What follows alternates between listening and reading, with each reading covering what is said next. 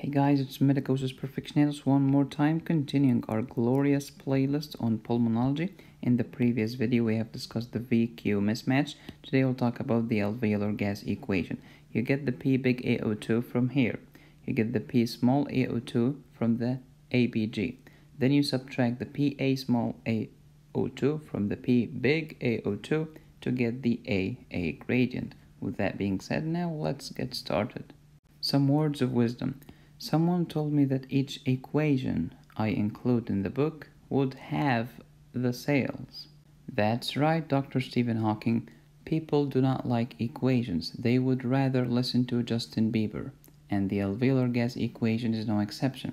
But unlike your book, it didn't reduce the sales of medical textbooks because your professor forced you anyway to buy the textbook so they can get the kickback. By the way, now I have some premium videos on my Patreon page. Go to patreon.com/medicosis and click on video premium. First, let me do the alveolar gas equation like your professor. You know, this old guy with thick eyeglasses used to improve visual acuity, thick bushy eyebrows and white hair coming out of his chest, who uses his car keys to get wax out of his ears to prevent conductive hearing loss. Yeah, this guy. Okay. Professor mode is on. Okay, my kids, we will calculate the alveolar gas equation, so we want to know the PaO2 equals. Then you open a rectangular parenthesis. Then you get this PB, and for some reason you subtract water. Then you close the small parenthesis and then close the biggest one. And then times, don't close the big one.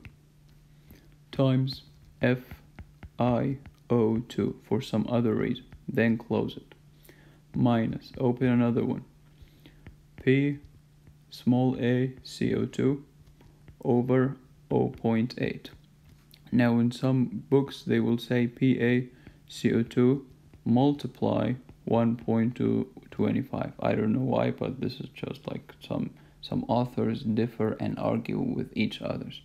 Okay, so this is kids. This is the alveolar gas equation. Very important for your exam. Make sense? Say Now if you, for every reason you fail your test, don't blame me. Just blame yourselves. Now let's do it the medicosis way. The problem with the alveolar gas equation that you don't know the purpose of the freaking equation. Why? As Nietzsche said, he who has a why to live can bear almost anyhow. May I borrow his thoughts and say, he who has a Y to alveolar gas equation can bear almost any pressure. No pun intended. So here's the purpose of the alveolar gas equation. Let's say you have patient A and patient B. Both of them have a restrictive lung disease. But patient A has an extrathoracic. The problem is in the chest wall. We call this extrinsic restrictive lung disease. Patient B has an intrinsic restrictive lung disease, such as pulmonary fibrosis. We call this parenchymal. How are you going to differentiate between the two patients without using help from the radiologist? So don't say X-ray or CT. No. I'm gonna make it simple. Let's try the ABG.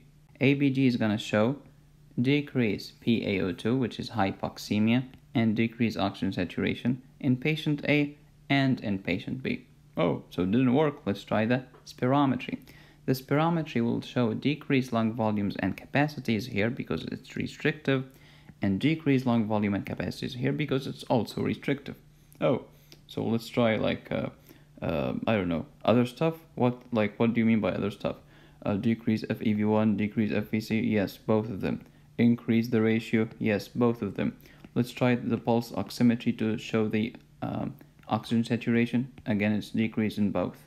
So the ABG did not help you, did it? The pulse oximetry could not assist you, could it? And for sure as heck, the spirometer did not do the job either. So what's the solution?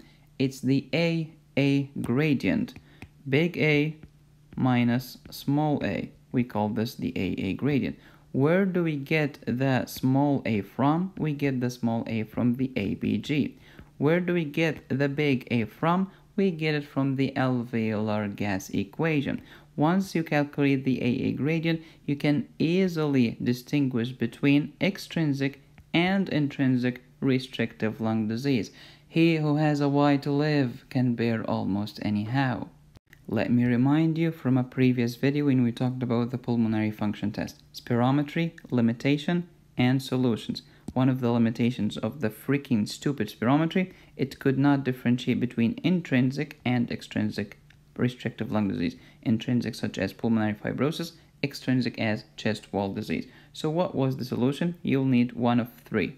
Either you use the flow volume loop, you use the DLCO, or you use the AA gradient. You get the big A from the alveolar gas equation, you get the small a from the ABG, calculate the gradient. If the gradient is normal, the lung is normal. Boom, end of issue. If the gradient is abnormal, it's in the lung. So if the gradient is normal, it's an extrinsic restrictive lung disease. If the gradient is widened, it's an intrinsic or parenchymal restrictive lung disease. I rest my case. He who has a Y to the alveolar gas equation can bear almost any pressure.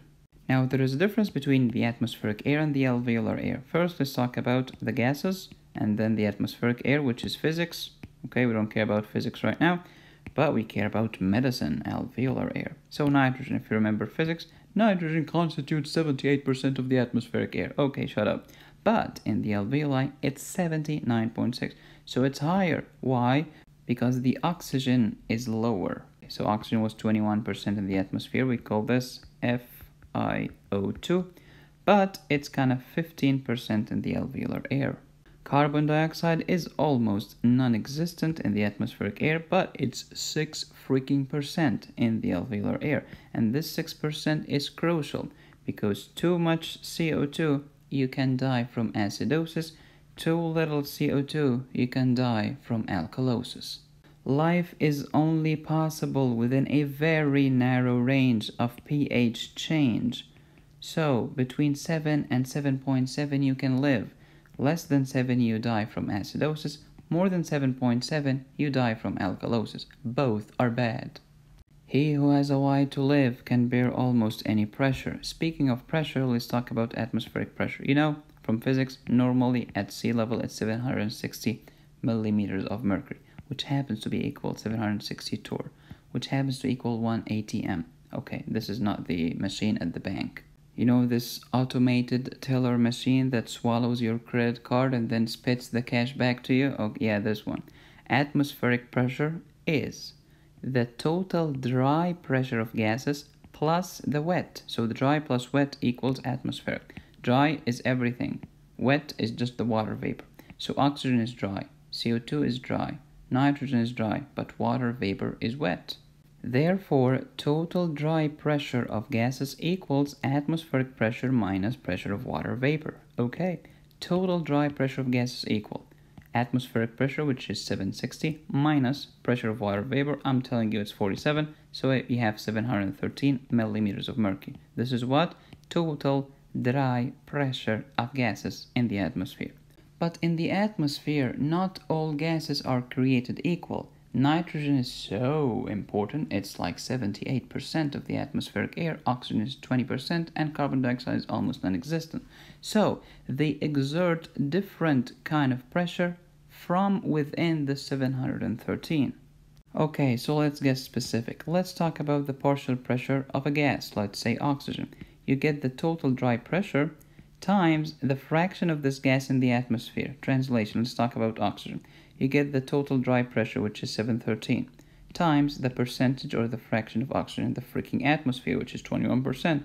You do the math, it's around 150 millimeters of mercury. This is an important number. We call this PiO2, not FiO2. FiO2 is just the 21%, but the 150 is called PiO2, partial pressure of oxygen.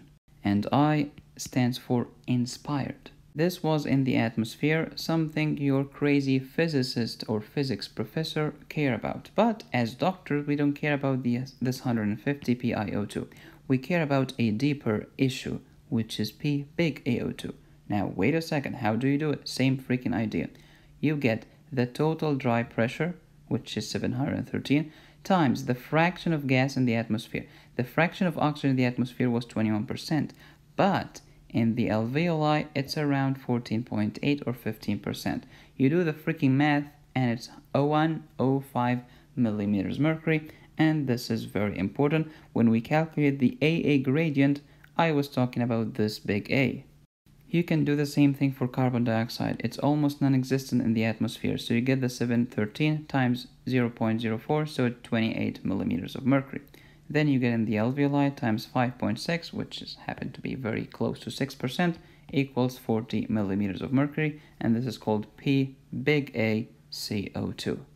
Let's do it in a more simplistic way. Atmospheric pressure is 760. Okay, if FiO2 for oxygen is 21%, we get it. Oxygen constitutes 21% of the atmospheric air. Okay. PiO2, you multiply those two together. You get 150 millimeters of mercury. Only your crazy physics professor care about this number. P big AO2, you get this FiO2 and multiply it by the total dry pressure. But I'm talking about FiO2 not in the atmosphere, but in the alveoli.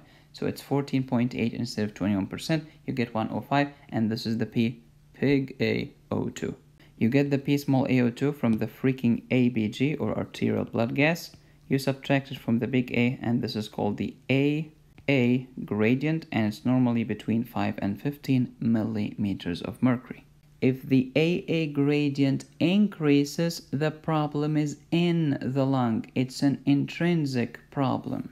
If the AA gradient is normal, the lung is normal. If you have a problem, blame the chest wall, blame your muscles, blame your nerves, blame your hypoventilation from your crazy brainstem, but do not blame the lung if the AA gradient is normal. In the alveoli, the P big AO2 is 105, but the P small AO2 is about 100. You might think, oh, this is 105. Why didn't the oxygen just go to the blood and gas exchange as just 105? I'll tell you why. Because there are some veins, such as bronchial veins, not the pulmonary veins, no, the other circulation, bronchial veins.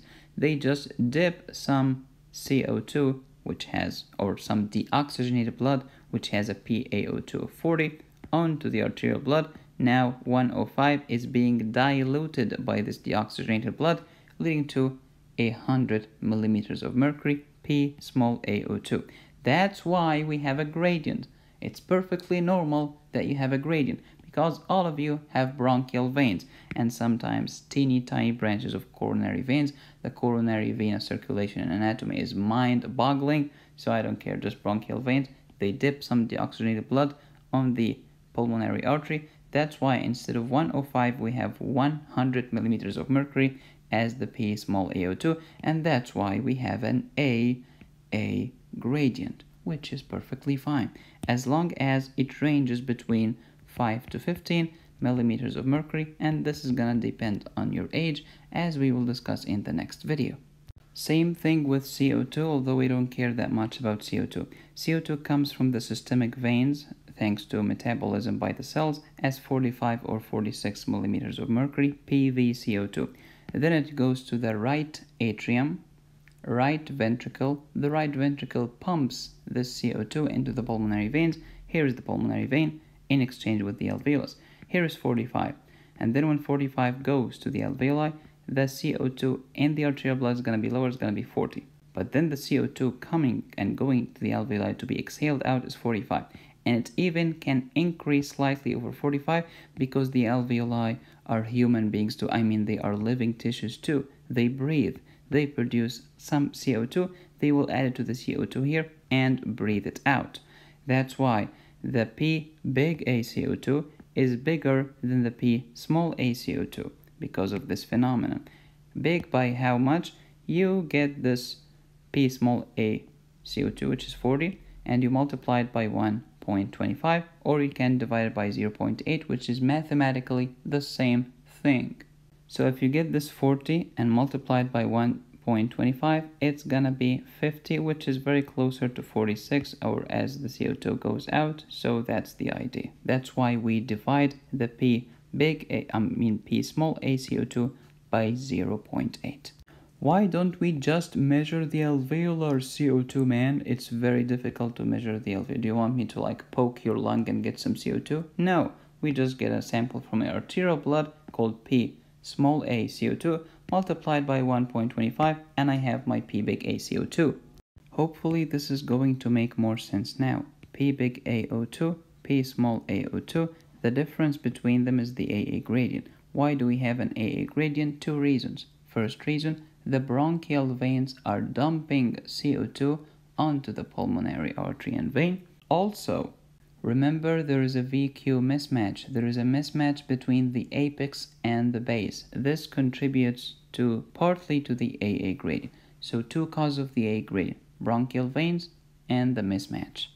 Let's do it again. P big AO2 equals 105. This is the whole story. At the end of the day, the P big AO2 is going to equal 105. So our purpose is to make this equation equals 105. How do we do it? First, P big AO2 equals 150 minus 45. Wait a second. What's the 150? It's the PiO2. It's the oxygen partial pressure in the atmosphere. The thing that your crazy physics professor care about. Minus P big A CO2. Why do you subtract the CO2 from the oxygen? I'll tell you why. In your nice alveolus, when you have P big AO2 and you have P big A CO2, these two hate each other. They counteract each other. If oxygen is high in the alveolus, CO2 is going to be low. If oxygen is going to be low, PaCO2 is going to be high. Okay, take it to the bank. So if we want to calculate the P big AO2 honestly and fairly, you gotta subtract the PaCO2 because they hate each other, honey. Alright, so P big AO2 equals PiO2 minus P big ACO2. So 150 minus 45, 105. Okay, I've told you that the PiO2 equals the total dry pressure in the atmosphere, which was 713, times FiO2. We're talking about the atmosphere, so this is 21%. Okay, minus P big A CO2. I've told you that measuring the P big A CO2 is very difficult practically. So we get the P small a CO2, and then we divide it by 0.8. We call the respiratory quotient. You get 713 times 21%, and this is going to equal 150. Minus P small a CO2 over respiratory quotient. So P small a CO2 is 40 over 0.8. This is gonna equal 50, but I've told you before that the alveoli themselves have CO2, so you should decrease the 42 into like 38 or 36. If you do 36 divided by 0.8, you will get your 45. So here is the alveolar gas equation, nice and clear. You get the total dry pressure in the atmosphere. What do you mean by dry? I mean the atmospheric pressure minus the water vapor. Subtract the wet to get the dry. You subtract the wet from the total to get the dry. Okay, times FiO2, which is 21%, minus, since we cannot easily calculate the P big A CO2, we calculate the P small a CO2 and divide it by 0.8.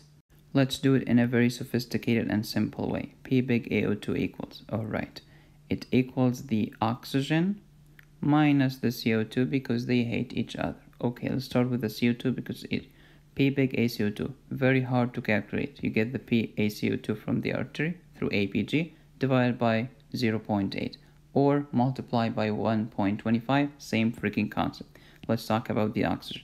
Is your lung dry like a robot or is it wet and moist?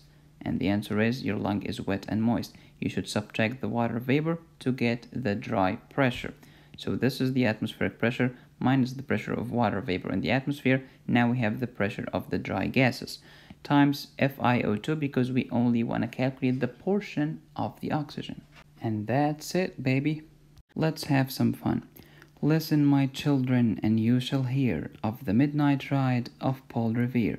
If you do not know who Paul Revere is, you're not very good at history, period.